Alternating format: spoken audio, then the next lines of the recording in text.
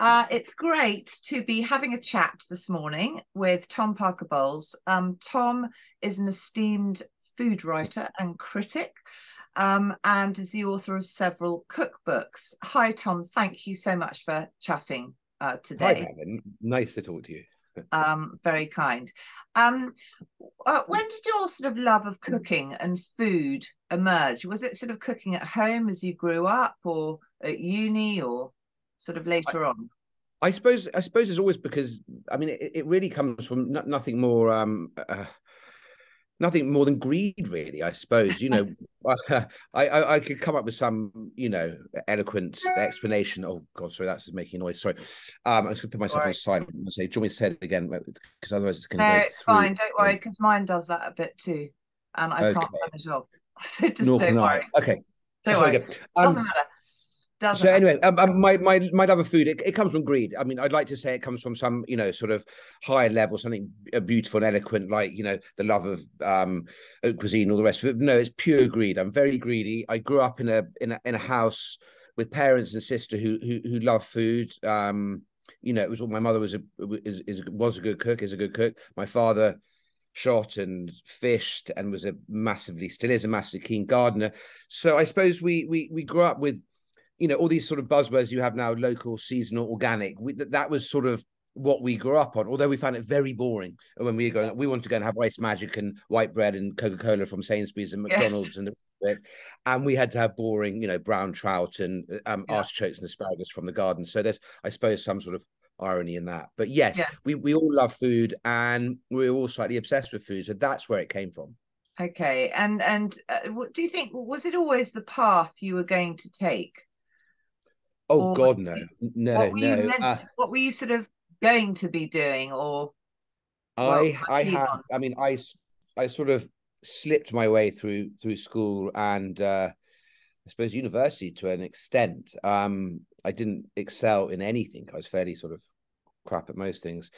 Um, Sure. and then Well, I left university. Wow, I mean, yeah, it really was. I was no sporting prowess or anything like that. But I left university and I didn't have a clue what I wanted to do. So I ended up working for a film publicity company because I love films. And I thought this is brilliant. I can go to screenings and meet movie stars, which I suppose you do. You're looking after them, but I was rubbish at that as well. I used to get sacked from every job I did because I wasn't very good at God. timekeeping. I occasionally got sort of, overdid it and didn't and turned up late. I think I'm very bad at working in an office. But I did still love food, and at that point after university, I suppose I was cooking a little bit more. And then I remember years ago, I said about 1999, I totted up to the editor of Tatler, who was Geordie Gregg, who's still a great friend now. But Yeah. I think I was a bit merry, and I sort of came up to him, and I thought probably better to go to Tatler than the Socialist Worker with a name like mine. Mm. And I said, "Oh, you haven't got a food column." So he gave me, he said, "Okay, write me a food column." And I wrote about prep school food, which is probably many of your members know, Yes. or boarding school food was utterly sort of debauched and deranged and Yeah. disgusting every single Disgusting. way. Yeah. Yeah. Exactly. So that perhaps I can thank my prep school for turning greed into well a healthy appetite into real greed.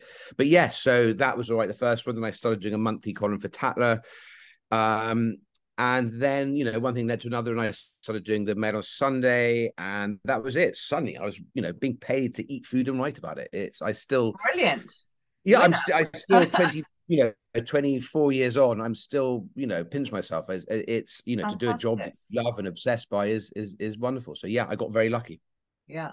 And what do you enjoy most, Tom? Do you enjoy the actual cooking of it, the creating of these lovely things, or do you like the eating? Well, obviously you like the eating, probably. Yeah, everyone likes eating. Eating, But yeah. or do you love the writing about it? Well, cooking I find really relaxes me, especially when, I mean, obviously when the days where I was cooking for the children more, it wasn't so much fun. I can see why it can be incredible. I didn't have to do it all the time. My ex-wife obviously did it a lot. But it was quite boring, the sort of day-to-day slog. I could see that's not so much fun. But, a day spent going off shopping and getting fish or meat and slow cooking or whatever you're doing is for me a day well spent. I find it very therapeutic. Yeah. I move very fast. I talk very fast. It sort of slows me down to a normal pace. And so I love cooking. Obviously, I love eating. Yeah.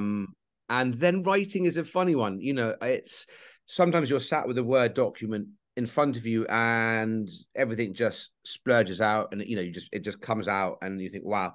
Sometimes I sit staring, and also I'm a great sort of procrastinator. I'll find any excuse to, even before I spoke to you, I was supposed to be carrying on the book I'm doing. And you make a cup of tea, or you Find a suddenly reason not find, to do it. oh, like anything, any reason not to do it. And I think Yeah. editors, when deadlines are looming, that, I think Douglas Adams said he loved the sound of a deadline whizzing past his head. Well, I think with a lot of us, that's the case. I can only Yeah. really work on deadline. If someone says, Yeah. oh, file it whenever, it will never come in. But I love, I think like a lot of writers do, I love the act of writing. It's like a sculptor. You chuck down the clay, the raw material, and bit by bit, you chip Yeah. it and you work at it until it becomes something that you feel confident enough to send into your editor. So yes, I love all of it. So yeah, most of it. Okay, brilliant. And so obviously you've written several books on food and recipes and all sorts of delicious things. Are you so you're writing a book at the moment? What Yes. are you writing at the moment? Are you able to tell us? I mean, it's not that it's any great state secret, and it's certainly not some sort of explosive. It's not going to be of any interest. But I haven't quite. I've got to send the proposal to my agent. So Okay, fair I enough. don't. It really isn't that interesting, and it will probably, like a lot of my books, it won't trouble J.K. Rowling. But it's always Well, fun. you never know. We will wait with bated breath. Well, I wouldn't have bait your breath too much. But yes, it is. Once you're back in I did a lot of books recently for Fortnum and Mason. That was a whole different thing, because rather than the books I did, which are cookbooks or histories of English food or eating weird food, the Fortnum's ones were very much, Fortnum's was going for 350 years. So you write all the copy and go deep into the archive, and then the chefs do their recipes. So it was a very different thing. But those ones sell rather well, because obviously they've got Yes, this no, I'm wonderful, sure. wonderful shop to flog them through. Yeah, yeah. And would you ever want to teach cooking, do you think, or is that not really at your straza? I love teach. It's basic. I wouldn't be able to be very good at this sort of, there's a huge difference, as you well know, between a cook and a chef. A chef is Yes. sitting as part of the line. It's incredibly hard work. You're working all hours of the day in, dark, sweaty kitchens. Yeah. And you're one part of a process usually, whereas us as home cooks is much more relaxed. But I do feel that I've often thought of doing a course, perhaps, of, a lot of people say to me, friends say, how do you make it? Really basic things. These guys are sort of, and women are high flying, highly successful people, but yet a salad dressing, an omelette, a steak, a tomato sauce for pasta. These things that we all take for granted and you know off by heart, they're so easy, but it's slightly annoying people like me saying, oh, it's so easy. If you don't know how to do it or where to start or how to use a knife. So perhaps, yes, I quite like, I mean, the children, I have two children, they're sort of 15 and nearly 13. And my daughter's quite good, but, she won't always listen, quite rightly. But they she, never listen she to does their parents, do they? No, obviously not. But yeah, I quite like, I have thought with a great friend of mine called Matthew Ford that we were going to, sort of doing a very basic cookery course of if you can do these 5 dishes, you're sort of going to be all right. But again, just work gets in the way. We come up with these grand ideas. Time, isn't it? Time and yeah. And ever thought about having your own restaurant? No, God, no. No. Absolutely not. I love restaurants. I have the great, my whole life is built around restaurants. Yes. But my friends who have restaurants, they work incredibly hard. It's very, very difficult. Yeah. Not just to make a living, but to make money, especially now as prices are soaring with this cost of living crisis, margins are falling.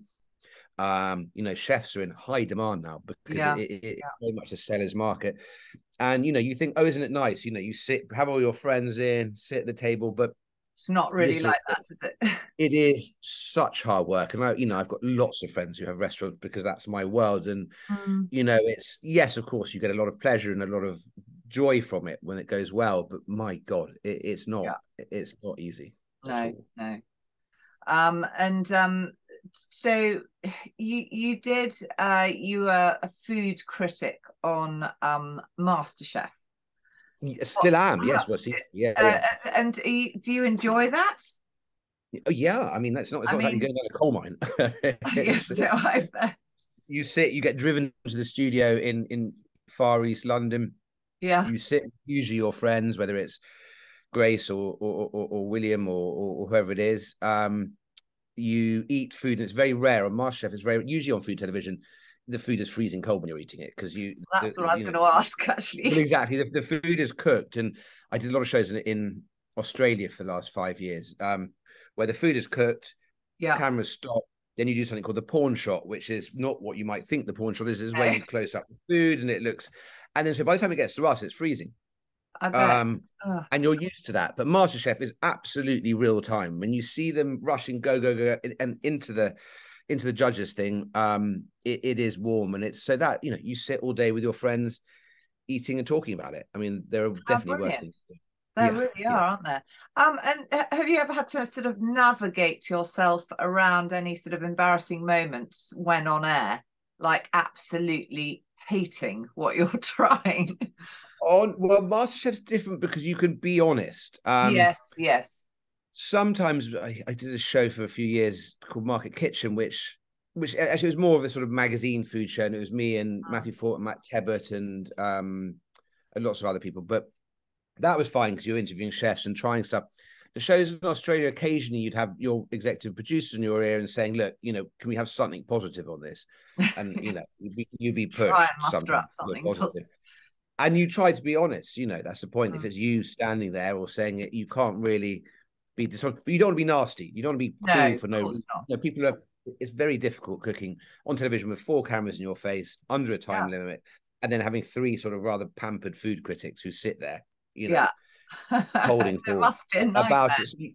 So I would be terrified doing that. Yeah, I'd be absolutely terrified to do MasterChef. So I have a lot the of pressure. greatest respect for all of them. Yeah. Mm. And so when you're at home or sort of with family, are you always sort of the designated cook, or you Um, sort of managed to, I suppose yes. If with children, well, obviously the children, I suppose you yeah, cook. I'm quite sort of. I suppose the kitchen, I suppose, is I suppose, is to a certain extent my realm at home. Yeah, Um, so yes, when I'm with my father, actually, when I'm with my father, I'd cook, I suppose, but he would sort of get the stuff. My mother, yeah, not so much anymore. No, no. and also her tastes are very different from. I like lots of chili and garlic, and I have a huge Mm, love of Thai food and Mexican food and Chinese yes. food and Indian food. And her tastes are rather more plain. So I haven't cooked for her Okay, for so you sort of clash, a or long not time. clash, but Well, we sort of, yeah. I mean, yeah. I mean, yeah. I suppose that yeah. We have different views. Although she hasn't done it, she is a very good cook, and people say, "Oh, yeah, you always say that," but she genuinely is. So, mm, she had to cook for us all our lives, and yeah, well, growing yeah, up, and she really can cook. So, um, yeah. But we cook very different things. I'd never yeah, say, "Oh, yeah, look what I cook," and I yes. don't think she doesn't need it now. No, no, no. Um, and I expect your children Mm. have they got pretty varied palates now? Are they keen on food, Well, or yes, are you sort of having to yeah, force them to try stuff? And definitely. I mean, my youngest Freddie is very sort of. He loves sushi and he well, loves well, sea urchin and fish and um that sort of thing. So you can take him anywhere because he'll always find something on the menu. Lola, yeah, my 15-year-old, luckily loves things like ramen and noodles and Thai food, yeah, but yeah, doesn't like fish and yeah, she's quite yeah, sort of. She much prefers Nando's, which I love Nando's, by the way. yeah, yeah, McDonald's again, has a yeah. time Well, and we place. all love a Macca's. Yeah, Macca's, Nando's. So we're taking her back. She's a weekly boarder at Teddy's and taking her back on Sunday night. So it's always Nando's on the way back, which I Yeah, love. Extra yeah. Well, Nando's we all chicken. love a bit of that. Yeah. So, Um, but they're fussy in their own way. So to find a restaurant they both love, there are very few. There's a couple of Thai ones near me in West London. They love ramen restaurants, and also the Wolsey used to be the sort of staple that we go to, because there was something for everyone. But since yeah. um, Jeremy and Chris, who were the owners, left, it's now we can't really go back. So which is Okay, so it's a bit, yes, so um, that's off the list. it's off the list, but they're quite spoiled because they come with me, Hmm. to restaurants. The thing that one of my jobs is working for the Mail on Sunday is Yeah. restaurant critic. They're quite up to date on the restaurants of London. Yes. No, very good. And have you, so your sort of restaurant reviews, have you ever done a review on a restaurant that the owner has really not liked and then subsequently been banned from the No, that was more sort of restaurant? Adrian Guild, Yes, Giles I thing. suppose it is. Yes. Yeah. There, my theory of restaurant critics, for what it's worth, is there's so many small good restaurants across the country that I go looking for the good, and I'd feel it particularly unfair if I came on a bad night of a small restaurant that, let's say, a couple have put all their money into, spent their whole life working on, and there's a bad bad night, a few Yeah. things go wrong, and I come in and and then destroy it. I think that's a little bit No. unfair. On the other hand, my job is for to the reader. Yeah. That's the person who I've got to be honest with. So on the whole, I'm positive. But if something is not very nice, you'll sort of say that might need work. And Yeah. sometimes they're shockers, and if it's sort of big mass restaurant groups Mm. that are just getting lazy, I don't feel any compunction or any worry to be So, honest. But I think honesty mm, is the key thing, but not cruelty, because the language of hate and dislike is much richer than the yeah. language of delicious, delectable, blah blah Yeah. blah. Whereas when you hate something or dislike something, you have a much wider palette with which to write Yes. with. Yeah. No, I can see that. Okay. And so what do you think restaurants in the UK Hmm. and how they rate compared to restaurants around the world? Because I noticed a recent survey rated the UK pretty low down on the What list. survey was that? Oh God, I don't know. It was something I looked up or I Googled it. But I yeah, I would I say mean, that's a or do you think straight. that's incorrect? But listen, I'm not going to come across all sort of John Bull and flag waving and say, Rule Britannia and all the rest of it. But I'd say that I travel. It's just on the traveling again, but I'm also a travel writer, so Mm, I travel a huge amount, and places like Paris. Okay, Paris is slightly changed now, but it used to be the case that if you want to go and eat French food, Paris is the best place to do yeah, it. But you wouldn't yeah. find much else apart from perhaps Moroccan or Vietnamese, Mm, Algerian places where yeah. there have been French colonies and the rest of it.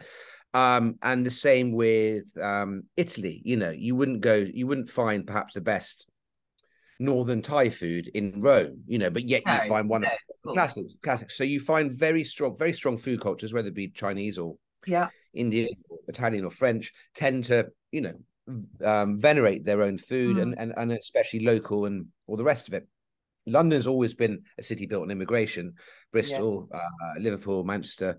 yeah, And so it's always been much more welcoming to different cultures. And so I think still, I don't think New York. I mean, I was in New York a couple of months ago, and there's lovely, wonderful stuff in New yeah. York. I still think London is one of the best food cities for depth, for breadth. From from the shimmering 3-star of Claire Smith at Core, right down to, the really really good dim sum place hidden away Yes, yeah, in yeah. some part of Ealing. I just think there's depth and breadth, and you can never be bored. So I really think that in terms of restaurants, I do think that Britain is up there Yeah. with the best. And I certainly you'd find it easier to eat well in Britain than you do in parts of France, the Midwest of Yes. America. I Yeah. love America, I'm not rude about it, but yes, I do think that's a bit unfair. So I mean, I would say that, wouldn't I, as they say, but no, I No, think no, but that it's interesting. it's getting a much better place to eat. But the thing Yeah. about this country, I find, is there's wonderful stuff at the top, great stuff at the bottom. It's the middle, the place where you Yeah. can get away with 20 quid a head. Mm, That's the place that really needs work. yes. But there are places, you just have to look. That's all. Yeah. Yeah. And Tom, what's your sort of favorite nationality of food? Oh God, I mean, it depends on the day of the week, really. But I suppose I Yeah. do eat an inordinate amount of Thai food, proper Thai food, not the sort of Yeah. dreary, No. westernized curries, but the sort of either northern or Isan or Yeah. southern, Mm, fiery and occasionally stinky, the sweet, yes. sour, salty, hot, Yeah. all balanced. Yeah. I love Cantonese food. You know, I love the fact that now it's not just Chinese food, it's Szechuan food, it's Cantonese food, Yes. it's Yeah. Peking food. Mexican food, people are cliched about Mexican food, and Mexican food is as varied and wonderful as any. France, Italy, um uh, China. I'm actually off to Mexico on what is it, on Friday, I think, and I Are cannot you? wait. You know, Oh, when you lovely. arrive in Mexico City, the smell of masa flour and Yes. fag smoke and diesel fumes, and you know, I find it very difficult to walk down the street without having about 9 tacos or Yes. tortas or gorditas or whatever it may Delicious. be. So Yeah. I love, and you know, whether Mexico City, you get all of it, but you know, you could be in Veracruz, you could be in Oaxaca, um, you know, so yes, so that's the thing. But really, most foods I love, but it is, I do move more towards things with a bit of Chilean, to be honest, Yeah. Yeah. and And British food. Yeah, well, of course, yeah. we love British food. And so the current sort of economic climate and the rising costs, and it must be very challenging for restaurants. Um, Places are shutting down. Quite a lot of places are having to shut down. What advice would you give to restaurants to survive this, Oh gosh, I don't think if there's there one is any advice to a food could critic. help? I think what, not just what, I mean, food critics to a certain extent, you hope reflect, you know, the who you're writing for, but what, you know, it's about value. You know, now I went to the Ledbury the other night in Notting Hill, 2 stars, Brett Graham, a brilliant chef, and you know, it was quite expensive. You know, I'm not really a fan of tasting menus, but you know, Brett's kitchen is out of this world, and it was like Mhm. 15 courses or something, which is definitely not my usual sort of food. But and it was relatively expensive, or very expensive, but it was about value. It was worth it. You had 30 people in that kitchen cooking for 40 covers, doing the most, and it wasn't fussy. You know, the flavors were there, the technique was there, and you know, it's a once a year treat, and it was absolutely outstanding. And again, you can go and have, you know, I went to there's a new Thai place called, I think, Speedboat in Soho, which is based on the sort of Chinatown food of Bangkok. And again, that's, you know, £20, but actually that's relatively expensive for Thai food like that. But anyway, it's very good. But I think people want value, you know, not to be ripped off, not to have Yeah. hidden charges. Yeah. You know, smiling, so you know, because at the other side you think of the food, but also restaurants not just about the food, it's about the No. service, it's about the atmosphere, it's about who you're with, it's about your Yeah. mood, it's a million different things Yeah. that make you love a place. And the food Yeah. is, although hugely important, not everything. So Mm. you know, you want the full spectrum, and yeah, but you go back to value. You know, it is a luxury eating out, but you know, but for everyone who works in restaurants and own restaurants, it's not, it's their life. So yes, you know, I've set menus at fantastic value, you know, go for the set menu. But in terms of advice, you know, just, I think, keep it simple, you know, going Yeah. back to that. You know, Yeah. we're moving away from that very ornate, overwrought, Mm. slightly pretentious food, Yeah. you know, Gone back now, simplicity. hasn't it? Exactly. And let the, you know, for me, British food is about very good seasonal ingredients, Mm. treated well. You know, same with Italian food, same with Yeah. most foods actually. Let the ingredients do the talking. Now, you know, Yeah. River Cafe might not be, you know, certainly not cheap, Mm. but it's still, you know, for me, one of the great restaurants on earth. You know, it's just the purity of the product, the quality of the cooking, the atmosphere, everything about it, it makes it into just one of the great restaurants Yeah. in the world. And I love it. But you know, like I say, I'm as happy at a taco stall in Mexico City as I Yes. am at the Ledbury or the River Cafe. So Yeah. yes, it's about that magic coming together of everything coming together. And so Yeah. if you can get that right, you know, and you know, yeah, I think so. In Yes. terms of that very long-winded way No, of saying, I no, don't think it's we really have any interesting. advice. It's But very yes, it's about keeping it simple yeah. and value, and you know, just making it into, if people can come out and spend their money, you know, make sure that people walk away with, you know, having had a good time and come back. That's the point, I Yeah, suppose. exactly. It's a good overall experience, I suppose, Mm. isn't it? And Tom, what have you got a sort of best dinner or lunch you've ever had? Um, Is there but one it's sort that of, just stands out? I always, gosh, there's so many, you see, and it depends on, you know, sometimes it's, you know, the most amazing sort of seafood, eating at 4 o'clock in one of those sort of restaurants in Ibiza. You know, I can't even remember what they're called. Now there's two very good ones out there. They'll come back to There's me. one on that island. I can't even remember what the island's called Oh, now. what, Formentera over there? Oh Is yes, that on Formentera? Or... Formentera. That yeah, They're there's a very nice. lovely There's one restaurant called Shaco. I think it's called Shaco, which is anyway. That sort of, you know, it's summer and you're sat there and lots of rosé there. and you know, delicious seafood. Other times it will be you know, Contramar in Mexico City, which does all sorts Yes. of, again, amazing things with fish. Sometimes you might be in Tokyo, you know, going off to see, well, the old Tsukiji fish market and eating Yes. exquisite sushi and sashimi at 6 in the morning with a cold beer. Yeah.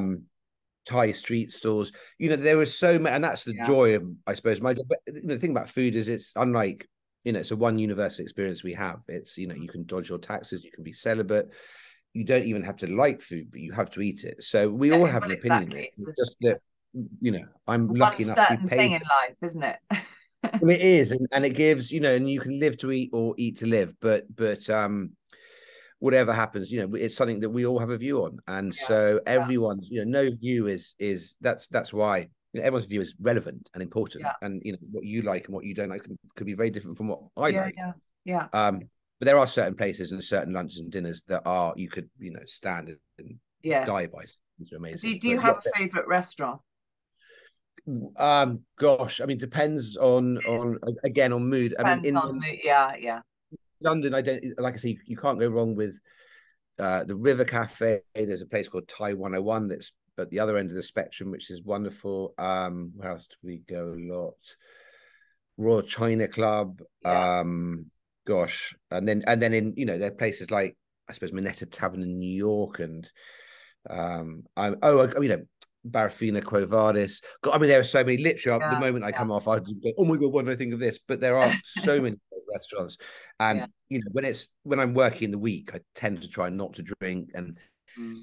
be healthy, and you know, so you have Sunday, Monday, Tuesday, you try not to Tuesday. drink, you Yes. know, And and then then Wednesday maybe if you're being really good and you go to the gym and you yeah.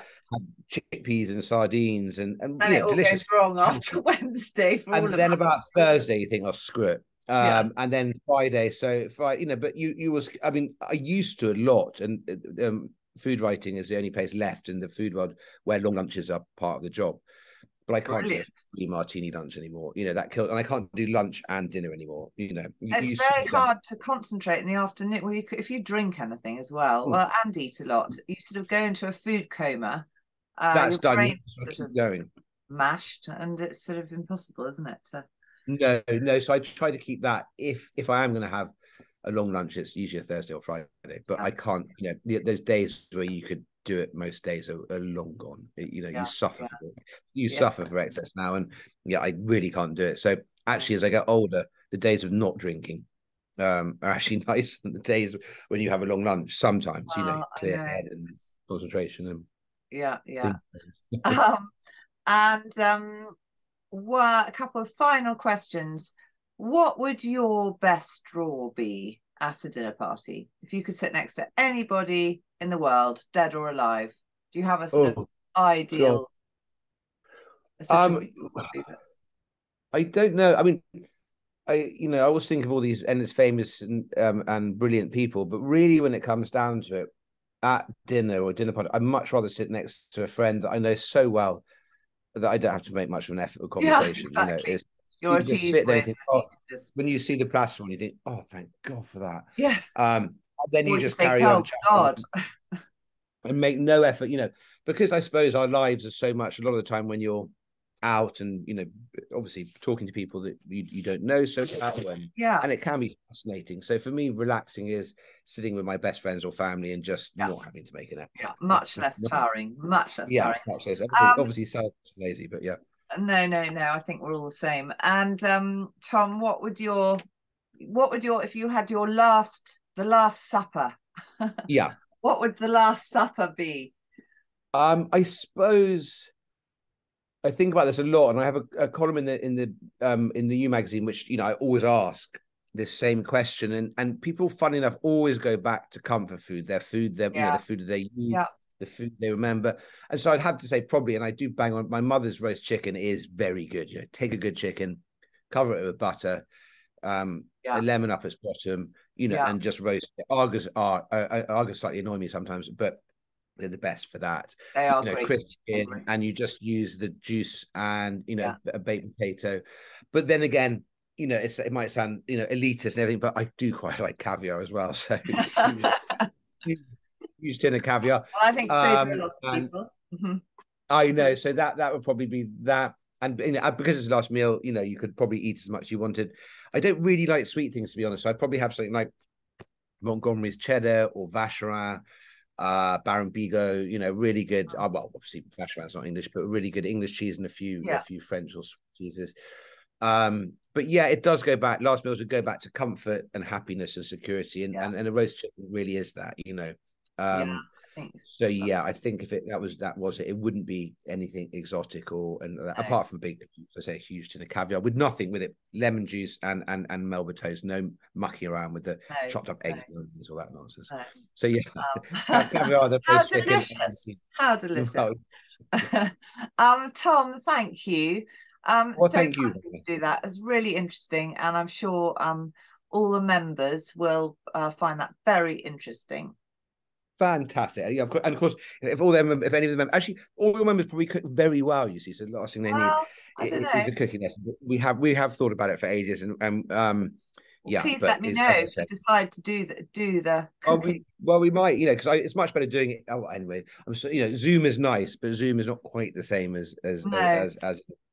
But anyway, yeah. Well, yes, but if I keep meaning to think it will happen one day. Well, okay, brilliant, and we will look out for your book as well. Yeah, well, yeah. So what are we now? It might be a while. I am the proposal, but anyway, it's not going to be. Yeah, it's been interesting to research it. I'm covered, you can't see, but books coming everywhere. And so the research I find is always the most fun thing. Then I just wait for the deadline and then wait as it whistles past my head. But anyway, Panda, thank you so much. Thank you so much.